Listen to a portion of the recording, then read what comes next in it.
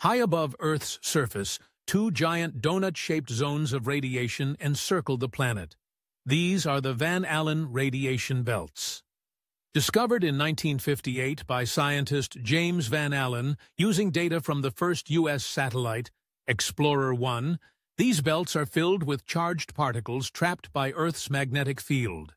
The inner belt, made mostly of protons, extends from about 600 to 6,000 kilometers above the Earth, while the outer belt, made mostly of electrons, stretches from 13,000 to 60,000 kilometers out.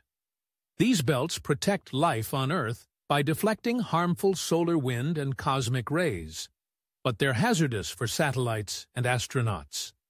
Understanding the Van Allen belts helps scientists design safer space missions and explore how our planet interacts with the sun's energy, a key to protecting our technology and deepening our knowledge of space weather.